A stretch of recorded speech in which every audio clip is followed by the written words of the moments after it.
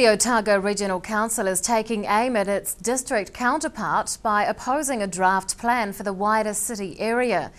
The ORC has prepared 2 submissions on the Dunedin City Council's second-generation district plan. As a landowner, the ORC says the plan doesn't represent sound resource management practice. It says the plan won't promote efficient use or development of local resources and is contrary to parts of the relevant government legislation.